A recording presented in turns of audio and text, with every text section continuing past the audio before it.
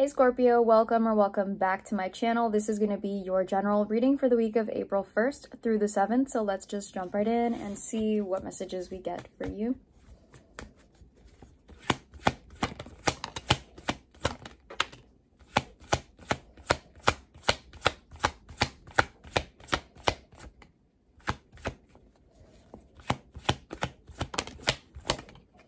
You know, I believe that tarot is one of the most mysterious things in the world. Well, I say that because when you see it, sometimes you're just like, how is that supposed to work, right? How does it make sense? Why does it shuffle like that? Why does it fall like that? Why does that card mean this and then the other one means that? It's like tarot is an example of one of the reasons why I believe that anything is possible, right? Anything can make sense if you add meaning to it. So even the most senseless things, if one person decides that they're going to add their own special meaning, flair to it, that's how it will exist. I feel like right now, this whole spread is throwing me on a very necessary tangent because some of you you're not going to expect what this first week of the month is going to bring you because it's not going to make sense. Just like the way the cards came out, the fact that at first it threw two cards and then it was like, we need to keep going. It's not going to make sense, okay? So with the Temperance at the bottom of the deck, Scorpio, follow me here. Something about your timeline is shifting, okay? Something about the way that things are going. This week, it's going to have a dramatic change, right? There's something that you will not understand at first because you're not supposed to, right? It's kind of like divine intervention, but on a more psychological front. So we have the Tower, the Queen of Wands, the World, and the Nine of Cups. Some of you can already kind of pinpoint what this Tower moment is about because there is something happening in your life right now, Scorpio, that you can identify as this is different and this is changing, and I know that it's changing, but what you don't see coming is the way that it is going to change and how fast it's going to change and how everything around you is going to be affected by the change. It's kind of like you're stepping into this new chapter of your life or this era that you're in, and you're kind of feeling really sure of yourself. You're very confident about what you see for yourself. But it's kind of like the world is now catching up to what your vision is. It's catching up to what you believe is right for you, and then it's starting to make those accommodations. The universe is late to the party, Scorpio, but it's starting to realize it has to get some stuff in order. And the best way that I could explain it is that I feel like a lot of you could identify with the Queen of Wands, right? Maybe all of you in your own way, even if you are not a divine feminine. But it's kind of like she is in this position where she has patience, but she is also kind of very demanding. You know, she demands the very best treatment.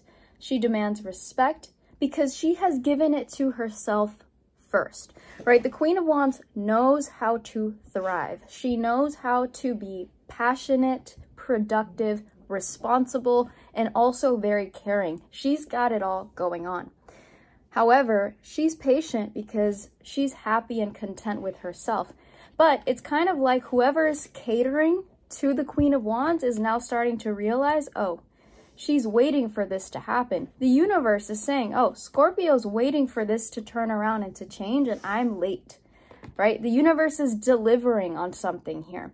And because it's finally delivering and you've been patiently waiting this whole time, something's going to shift. This week, the universe catches up to your request, Scorpio. Something is shifting.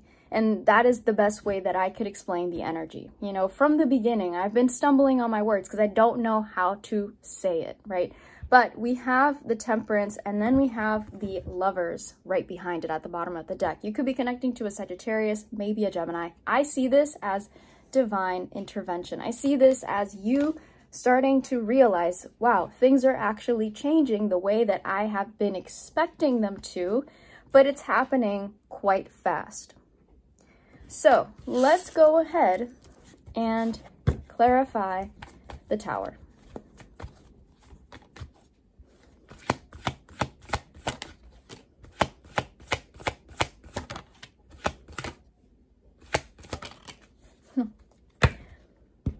All right, Scorpio, this is what I'm talking about. Do you see that? That is the Death card. That is you. Tarot, it makes sense, okay? It really does. Anything is possible. I feel like right now you are the Tower moment. And it's because you are allowing this transformation to happen because you've set it into motion within yourself first. I feel like a lot of you for the last few months, maybe this is something that even started last year. You've been on a journey towards getting yourself in a place that not only do you feel comfortable in, that you're happy in, but a place where you can create and cultivate the kind of lifestyle that you really want. A lot of you have been going through kind of like this cycle where it's like you find the place that you think you're going to thrive in, that you think you're going to be comfortable in, time goes on, and then you realize this is not for me. And so what happens is you end up now trying to figure out, how do I get out of it? And then of course, because life is complicated, all of these other factors are included. And so now we have to one by one start removing these blocks. But I feel like with the Nine of Swords is you're tired of always being in these cycles where you think it's going to work and then it doesn't, and then you have to go back to square one. Scorpio, it feels like you're going into this new chapter without ever having to experience that again. It's kind of like these are the end of those days where you're hoping for the best and then getting the worst. Now the universe is saying, we're going to deliver what you've been asking for because you know what that is. You started it, right? Like you knowing yourself, you started helping the universe know what it needs to deliver to you. And I guess that's kind of one of the inner workings of manifestation, right? If we don't know what we're manifesting and we're just throwing anything out into the universe is going to throw anything back. But if we know what we want, if we know what we're manifesting and we start putting in the work within ourselves first, then the universe can really do its job. So we have the Queen of Swords, Four of Wands, Six of Wands. This is confirmation that you are on your way towards receiving exactly what you've been asking for. And it's coming through as a huge celebration and a huge milestone. I feel like with the Queen of Swords, this is you being direct. This is you being transparent and honest with yourself. And the universe is now rewarding you with exactly what it is that you want. It may have taken a really long time to know exactly what it is that you wanted because, you know, truth be told, been there, done that, right? Sometimes I have my moments where I'm like, I don't know what I want. Right? I don't know what's really going to make me happy on any given day. But the more I work towards figuring that out, the closer I get to my answer. And for you, Scorpio, this could be a very similar story where now you're really starting to feel like you know what you want. And now the universe is like, okay, I can do that, right? You've made it clear, so I can deliver.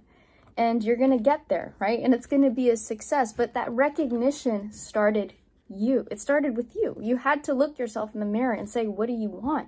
And you answered yourself back. And then, you know, lo and behold, right? The world works in mysterious ways. I mean, like I said at the beginning, tarot is an example of that. Like, why does a deck of cards make sense? It's what you give meaning to it. And you're giving meaning to your life in a way, Scorpio, that you haven't been able to before, because now is when it really makes sense. Whatever you've been trying to figure out, now it really makes sense. So I have no words to describe how satisfying this is. This message, honestly. All right, let's clarify the world. What do you have looking forward to? Or we'll just stick with that. We'll pretend like that phrase made sense. Five of Pentacles. I'm telling you, it's the end of the days where you are disappointed by what's coming next. Some of you right now could be going through the ending of this difficult cycle. You're still going through it, right? But the world is showing up to say that the new chapter is beginning, right? This first week of April could be the week where you really start to see these changes happen.